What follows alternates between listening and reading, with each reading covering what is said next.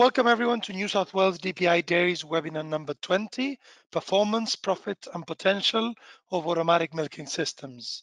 My name is Nicholas Lyons. I am the leader dairy within the New South Wales Department of Primary Industries, and I'm also project leader for Milking Edge, a national Australian dairy project funded by Dairy Australia, New South Wales Department of Primary Industries, and De Laval, supporting AMS adoption. However, today's webinar is not about me, you're lucky enough. So please let me introduce Mr. Juan Gargiulo. Juan holds a Bachelor of Ag Science from the University of Luján in Argentina. He worked with farm advisors and in close contact with dairy farmers throughout his life. He's got postgrad studies in dairy science at the University of Buenos Aires in Argentina. He spent some time with us back in 2017, where he did some analysis on a technology survey that was published. And he came back a couple of years ago as a PhD student at the University of Sydney in Australia. He currently holds and is the beneficiary of a scholarship from the New South Wales Department of Primary Industries and the Dairy Research Foundation. And Juan has been working with physical, financial, and KPI data from different Australian farms, different AMS farms, both in Australia and overseas. And he's heavily involved in the Milking Edge project. So it's a pleasure to have Juan with us here today, sharing some of his research. So Juan, thanks in advance for your time, your preparation and your hard work, and the stage is all yours. So I'll flick presentation right to you now, and you should be ready to go.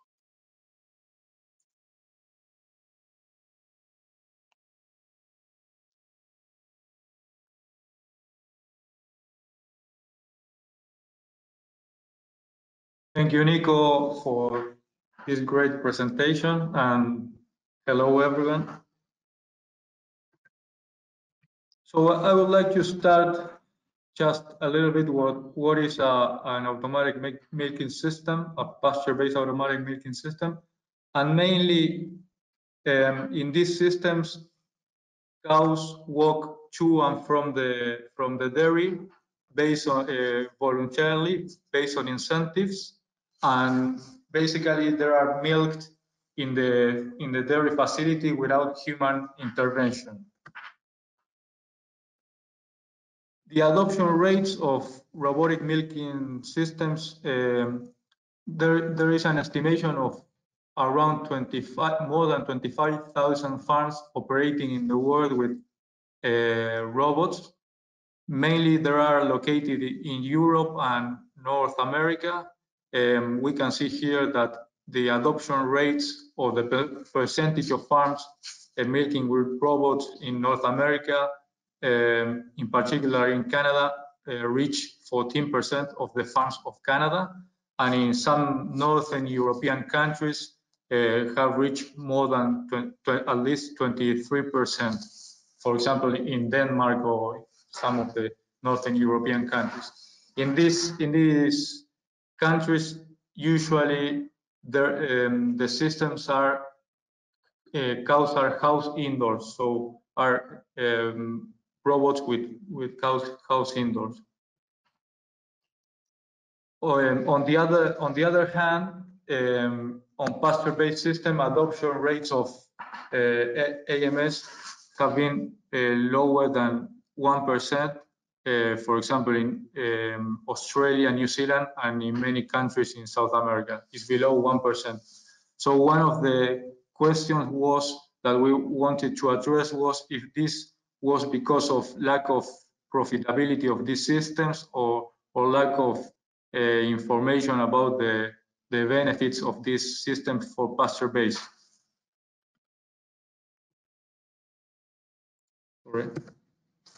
So the first thing we did was a comparison of robotic farms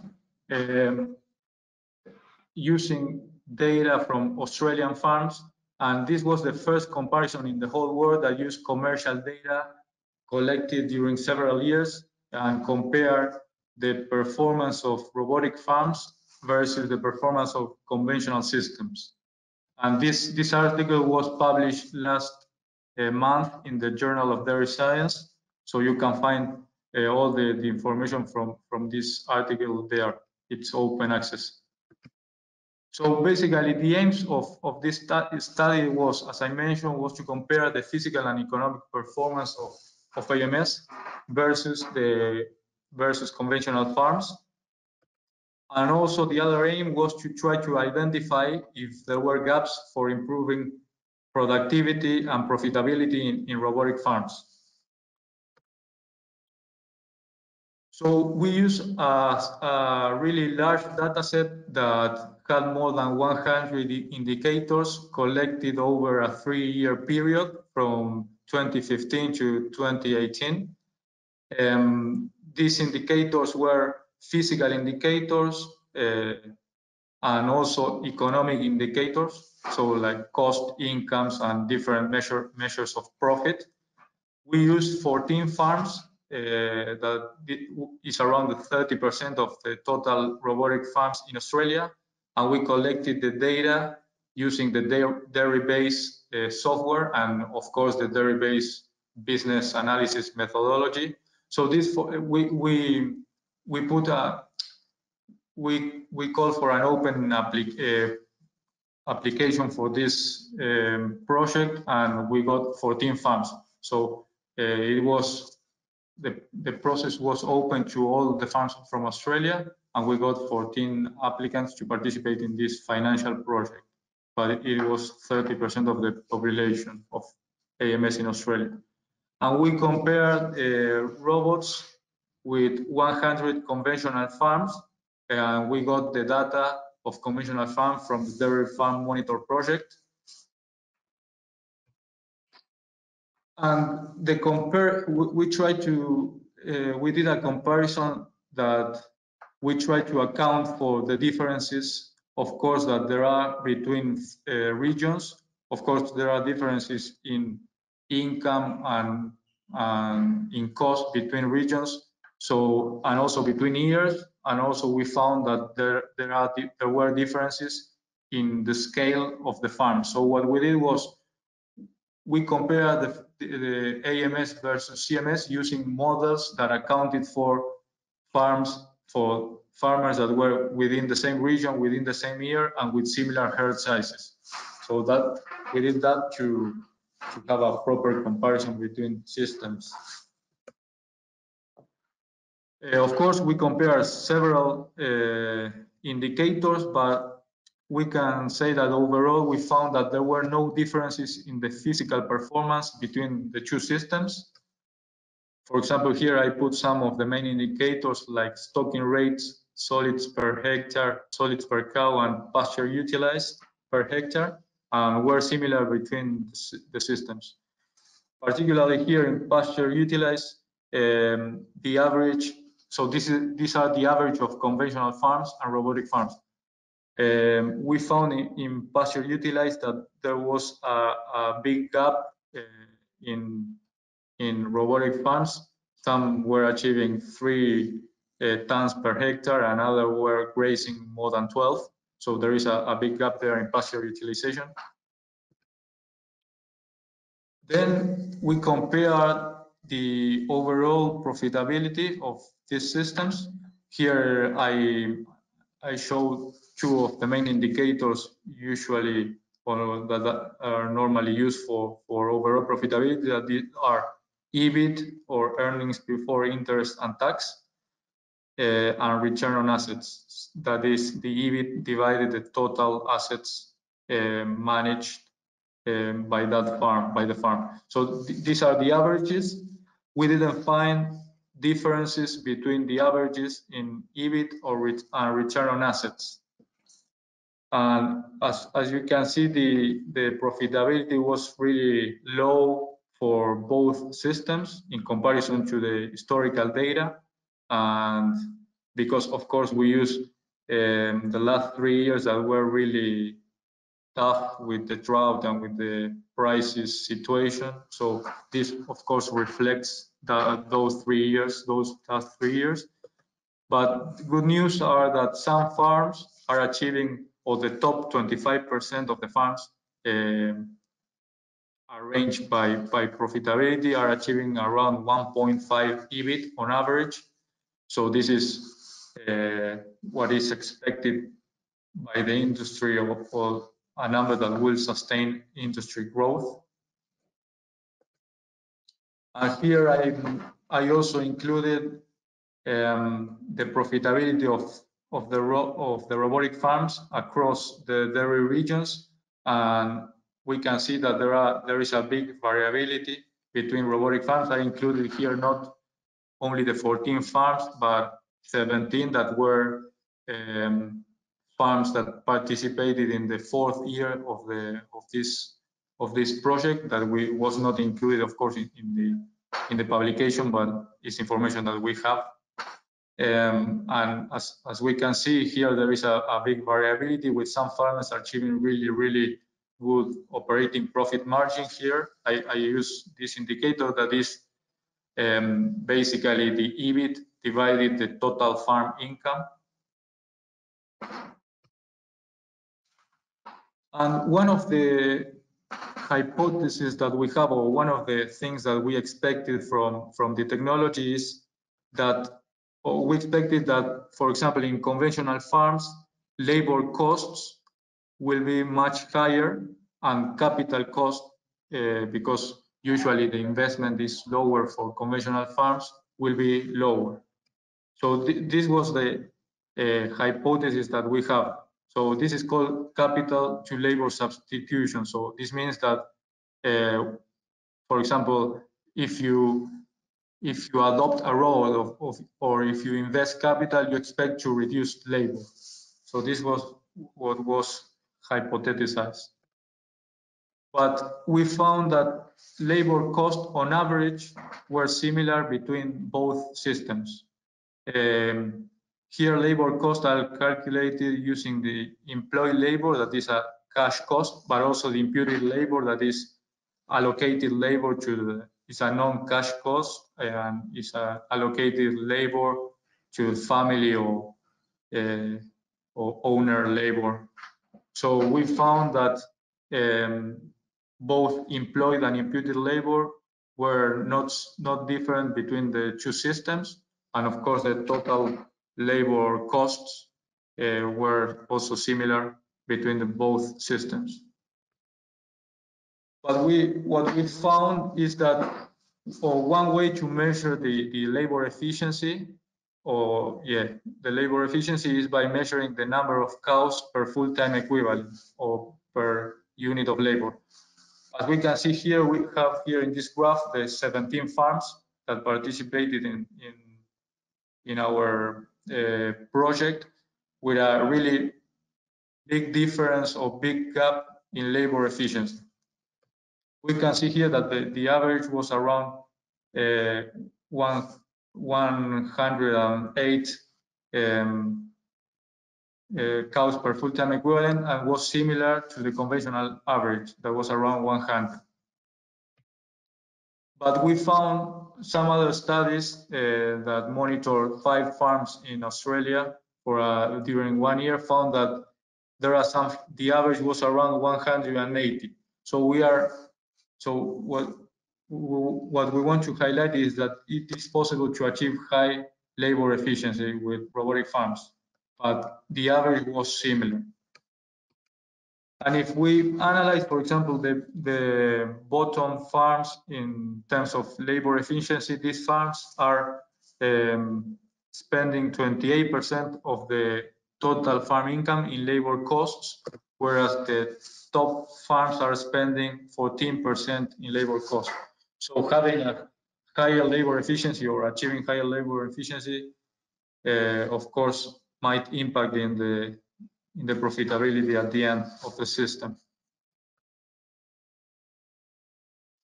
The other thing that we measured were some of the costs that were related to the capital invested. So normally the investment is higher for robotic farms in comparison to conventional farms.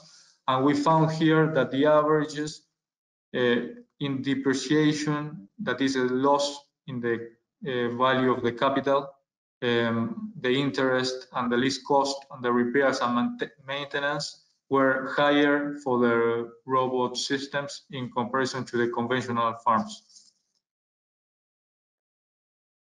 So one indicator that is usually used, that is normally used for measuring capital efficiency, let's say, or robot efficiency, is the milk harvested. There is an error here, but this is milk harvested per robot. So is the total milk that was collected per robot per day. And we found also here a big variability in this indicator. The robot average is around 1,000 liters. And we found that the potential in another project that we are also conducting is that there are some farms achieving 1,800 liters per robot per day. So there is a big gap in the potential. If we analyze some of the costs related to the capital that I mentioned previously, so the farms in the bottom of this graph are spending 31% of these costs, are spending 31% of capital cost of the income, and the top farms here are spending 22% of the capital cost. So what we can say here is that we think that this might, of course, if you are more efficient in the robot utilization, you might expect reduction in the cost and increases in the profitability. So at the end, the situation that the real situation that we have currently is different to the one that we have hypothesized, but we found that, of course, there are some farms that are achieving a good labor efficiency and are achieving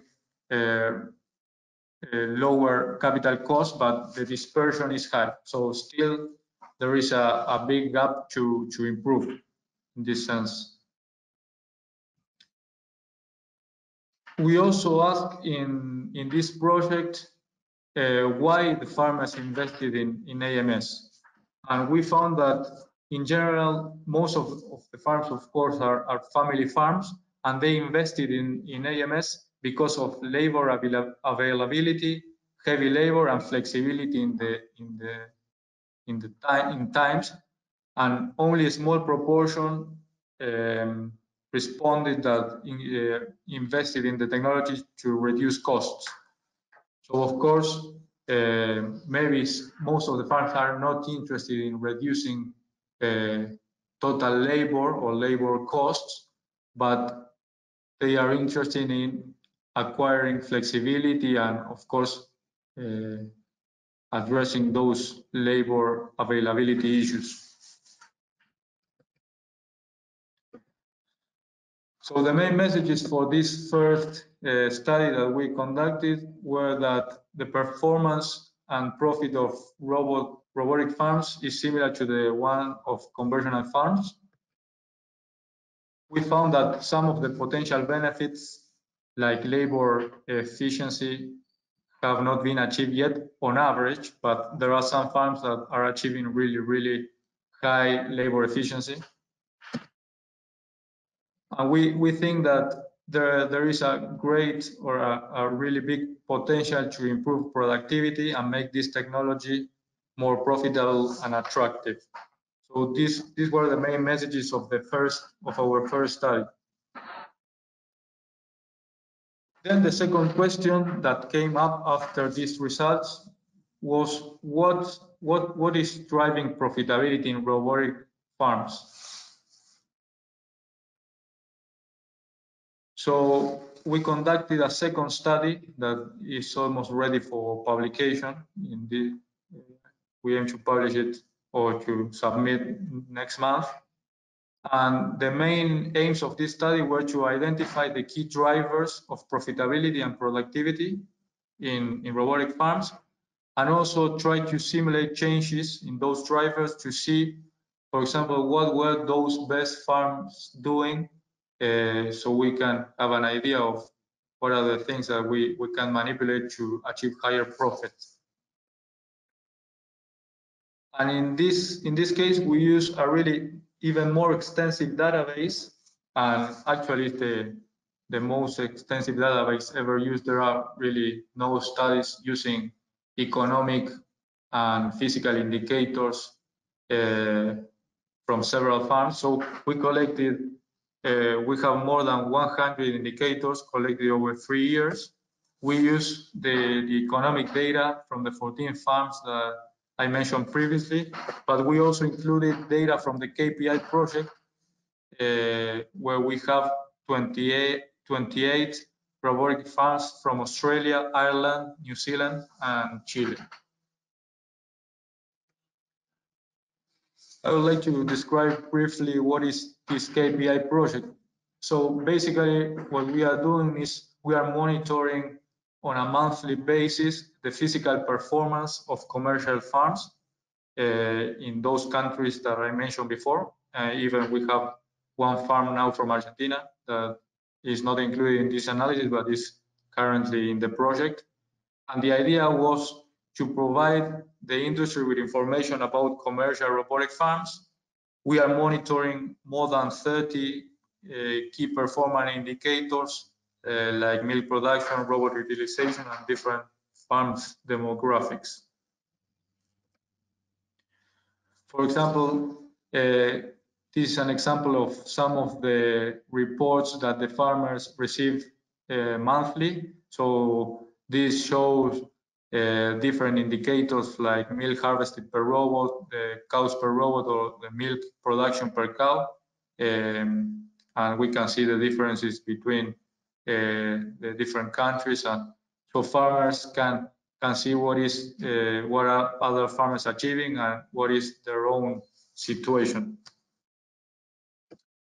We also produce an individual report for the farm, for the particular farm, where the farmer can see his own or her own historical data and compare. For example, here in the case of milk harvested per robot, the farmer can see how is now and how was in the past, and he could see also what is the best farm in the dataset or in the project achieving. So it's a kind of benchmarking against other farmers, and then benchmarking against his own data.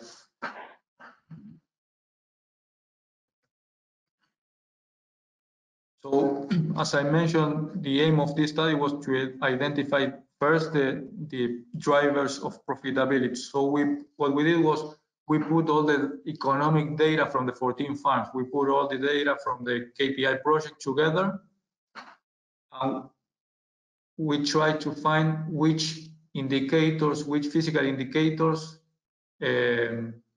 were or explain the profitability. So we put all the indicators, more than 100, in the model, and we found that there were 2 indicators that explain the majority of the variability in profitability in this dataset. And the 2 indicators were the milk harvested per robot and the total labor.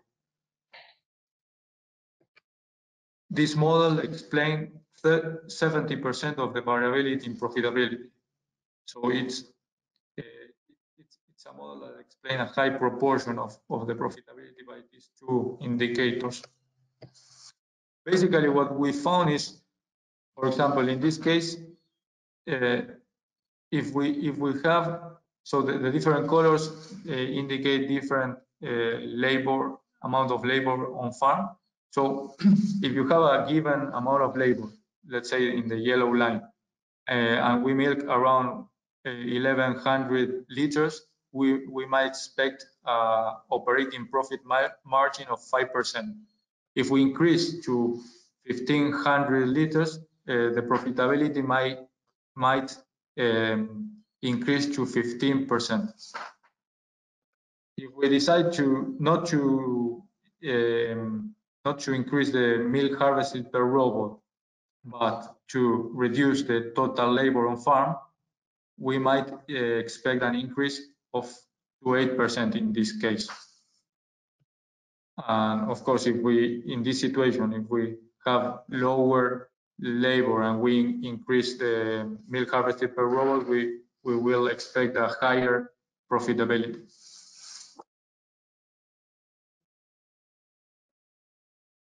So, as I mentioned, milk harvested was the main one, have more impact than total labor was the main indicator actually. So we use, the second step was to try to identify which were the indicators or the factors that were linked to milk harvested. So we put all the data from the KPI project, all the indicators that we are monitoring, and this is a schematic representation of the drivers of milk harvested with the relationships between some, or with the main relationships between some of the main variables. And we found that there were 5 key variables that explain higher milk harvested, or that explain milk harvested. These were the number of cows per robot, the milking frequency, the milk flow, time in robot, and the days in milk.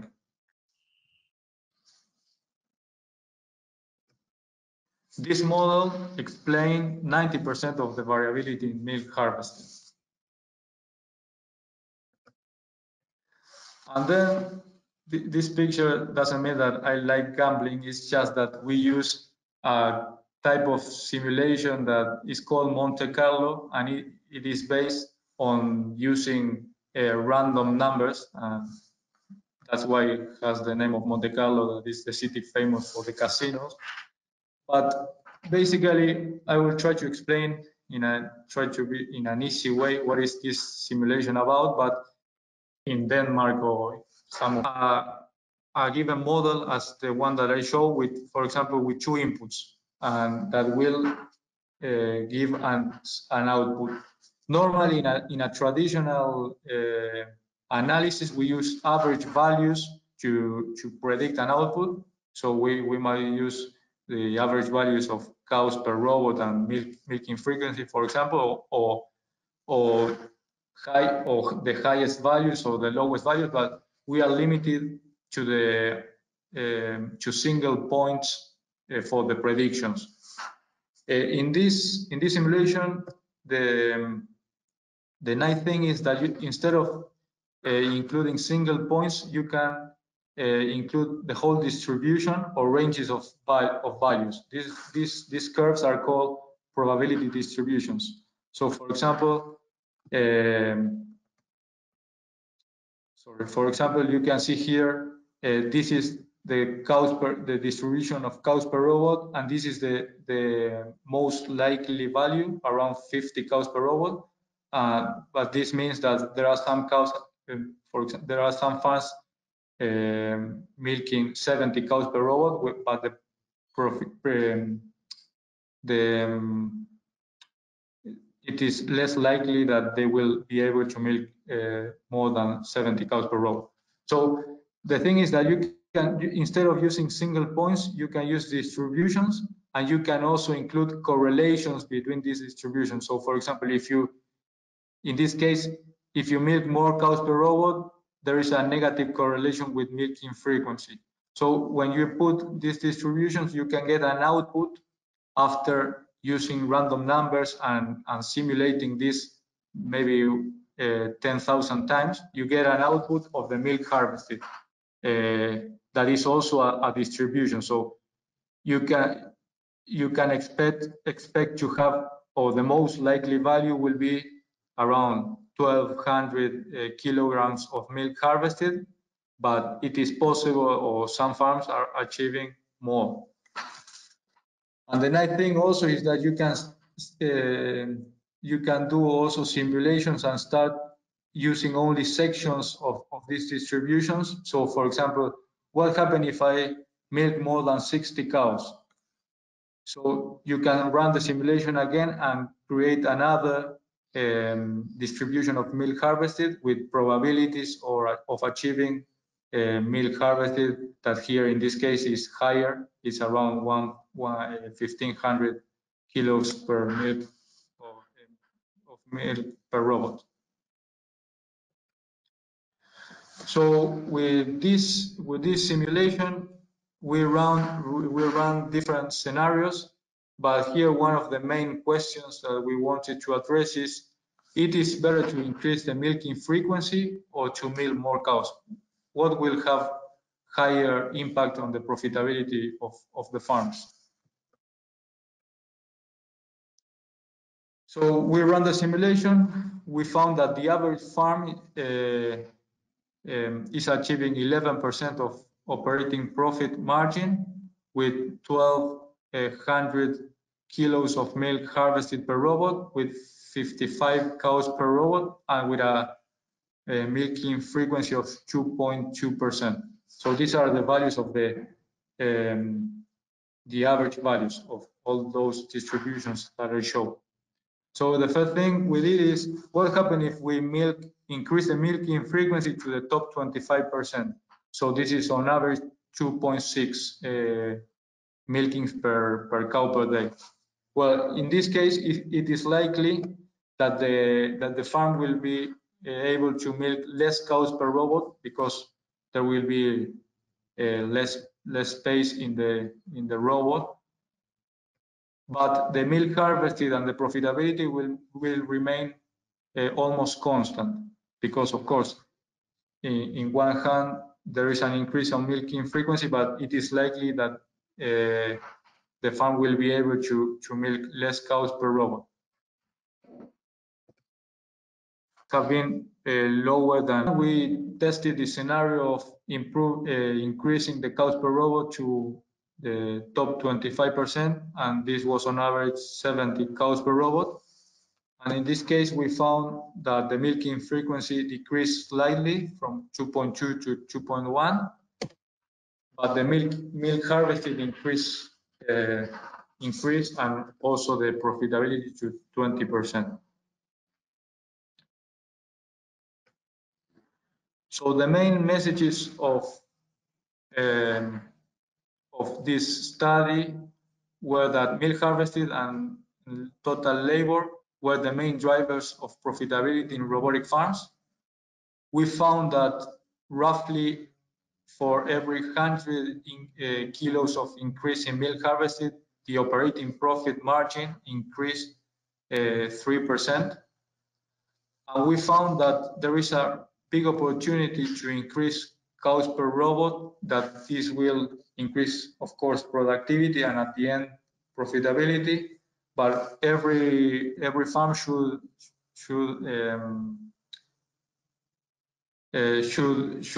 identify their own areas of improvement. So this is what we found in South America, is below 1%. So what are our next steps, or what are we doing with all this data in the future? We are working and putting all this information together in the development of a tool that will include the data collecting from the KPI project, from the financial project, and also using existing research. And the idea that will be that this tool will allow conventional farms that are planning to invest in AMS to be able to analyze or have realistic expectations about these systems. And also the tool will be useful for current AMS farmers to analyze the current situation and see where the farm can optimize and improve productivity and profitability. So I think I have time, so I can really share or quickly what are we working on. So this is, of course, we are working on it. So, but the concept is that the farmer or the user will be able to change some indicators and see the impact of changing some of those indicators on the key KPIs. Some of the robotic farms today in the presentation. So, for example, in this case, And for example, here the user can see the milk harvested that is achieving in this given scenario, and here the user can see the lowest milk harvested achieving the KPI project and the highest, for example, and this allows you to see where he is positioned in comparison to the dataset, and of course can change some of the other inputs and see the impact, for example, of changing the milking frequency, and see the impact of in the economics also by using the models and the equations that we presented before. Also, this will be able to identify or suggest a scenario, an optimized scenario, and then of course the farmer will be able to change and to change other indicators and see if that optimized scenario is possible to achieve, and of course we'll be able to download the report. And well, we are working on this. This is the concept, but just to highlight that all this data that we are collecting, it will be used for this tool that will be available for every farmer. So I think we have time for questions. So happy to answer any questions. Thank you very much. Thank you, Juan, for that presentation. Really, I do appreciate your time, but also, as I mentioned at the beginning, the hard work and all the work and time that you've put into this. That started as a concept, as an idea a couple of years ago, and there's been a lot of work to get to where you are now. So I would like to encourage, in the meantime, all of those of you that are online to submit questions using the question tab if you want. Juan, there's been a couple of questions that came through, and I'll read them out to you. The first one is, considering the amount of robotics there are in Tasmania, was there a reason that these farms were not included? So I think that might have been maybe a misinterpretation. Can you repeat the question? Why So the question there is, are not many? considering the amount of robotics there are in Tasmania, was there a reason that these farms were not included? No, there is here. I realized that there was a mistake. So these are the farms in Tasmania. So actually, we have a lot of participants from Tasmania. So we're included. Sorry, there was a mistake maybe here in the presentation. So That's fine. Yeah, I thought they were referring to the 14 farms that were below before. So now I think basically every day region, every state had farms represented. Yeah. So Yeah. that's why when you look at 14 farms or 17 farms in this graphic, it seems like a small sample size, but and that's why we decided to publish this as an open access publication that any of you can access, and the link was in the registration form because it is quite unique. Like, it is the only study that has real commercial data from different regions across different years, and with no assumptions. So I think that's good. There's another question saying, in your study, you suggest there is a straight line relationship between profit and production. Shouldn't that be a diminishing response curve? So I think that refers to the curves where you did the example of The predictions. robots and labor. Yeah, well,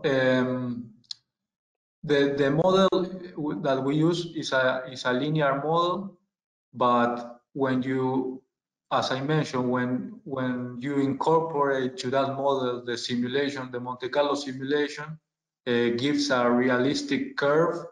So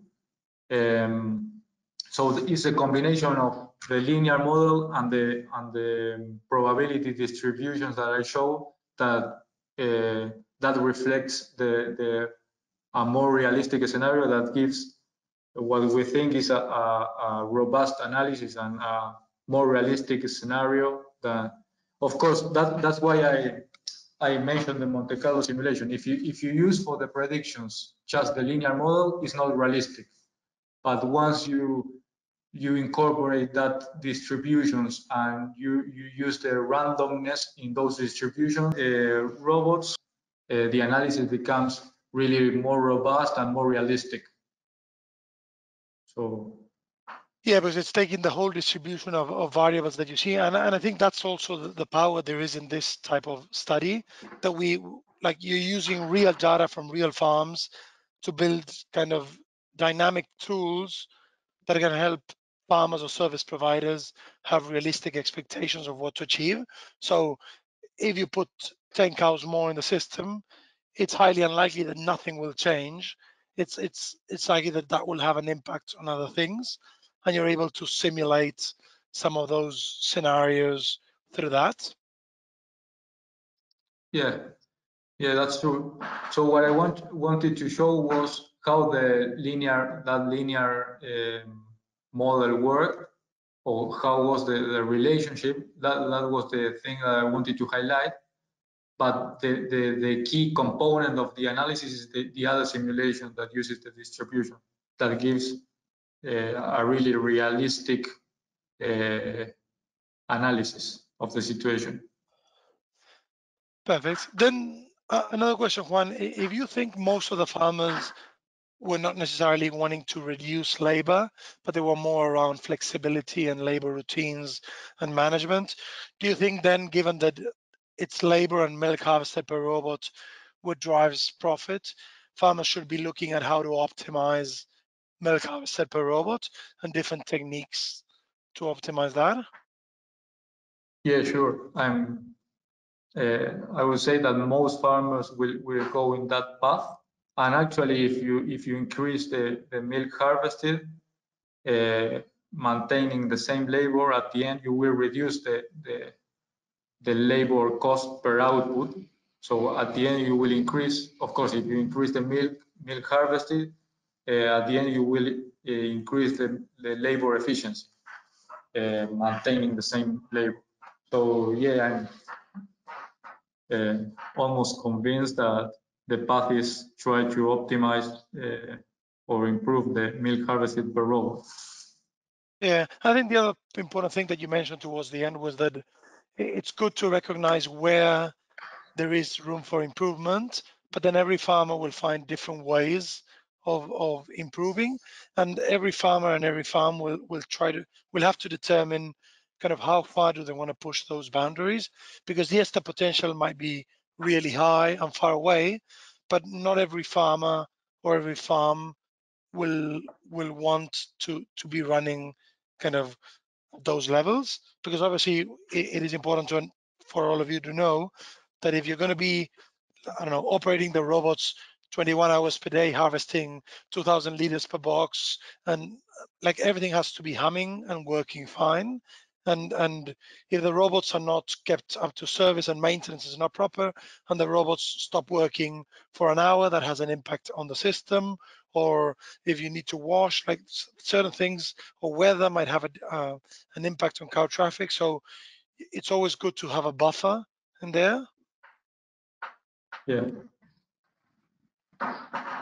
So Juan, have you tested the model with some farmers, or have you used this to test some of the data kind of moving forward? Not yet, but is the part of the next steps. So we are, as I mentioned, we collected a 4th year of economic data, but we are collecting the 4th year of the KPI project. So the idea is in the future test all these models and equations and validate them with the 4th year. So this is part of the tool development and the next steps that we plan to address, or with the next steps that we are seeking. Excellent. Well, Juan, I want to thank you very much again for your time, and for all your hard work. And we'll circulate the link to the paper for those of you that haven't seen it. And the model will hopefully not far away be available to everyone. So we really look forward to that too. Thank you, Nico. No And thank you, worries. of course. No, sorry. No, I was gonna say, of course, if there are other questions that might come up, you can send us an email and happy to answer them. Excellent. Thank you very much for that. Somebody asked if the recording will be available. The recording will be available. All our webinars are recorded, so we'll share that recording afterwards with all of you. So I want to thank all of you for joining today.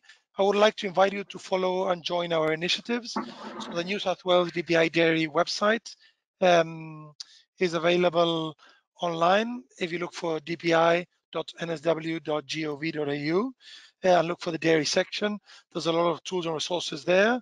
We also have the New South Wales DPI Dairy Facebook page. So have a look at that to get the latest updates on key aspects for the dairy industry, but with strong focus, particularly the Facebook page around precision dairy farming and robotics. Also, we have more initiatives that are specific to robotic milking. We've got an online AMS community that is hosted on Extension Oz. So there's articles that we publish there. There's a calendar of events. You can submit questions to the experts. So there's 25 experts that collaborate on the background to share knowledge and experience. So you can jump on there, type a question and ask the expert, and the experts collaborate to answer those questions wherever possible. We also have an e-newsletter that goes out 4 times a year to more than 550 subscribers. So if you have not subscribed yet, feel free to jump online to the website and subscribe to access the latest on precision dairy farming and robotic milking. And last but not least, we've launched what we've called the online AMS modules. There are some information packages for those of you interested in AMS. You can access them on the link that is on the website at the moment. We've so far released 3 modules: AMS generalities, incentive management, and reproductive performance. So the idea is that this is an online module that you can work at your own pace, and it covers all the main aspects of automatic milking specific to that topic. So how to manage incentives and understand incentives, how to manage reproduction, what is different from AMS compared to conventional. By profitability are The idea is that this can be used for farmers that are looking at AMS as an option moving forward, or for service providers that are working with a farmer that has decided to install this. But also if you're a farmer that is operating AMS and you bring somebody new on board to the farm, it's an excellent tool and resource that they can step through to learn kind of the basic principles around the technology. So this is part of the Milking Edge project. It's freely available to any of you. If you jump online, you need to register on the platform, and then you can access all the modules. Those 3 are available now, as I mentioned before, and there's another one that is about to be released around labor and routines, but there's also another one's in the pipeline around assessing system performance, economics, infrastructure. So feel free to jump online and explore all of those. The profitability of. So once again, for more information, I encourage all of you to visit the dairy section of the New South Wales Department of Primary Industries website, where you will be able to access a lot of tools and resources about the dairy industry. Once again, thank you very much for joining today, and I hope to see you next time. Bye.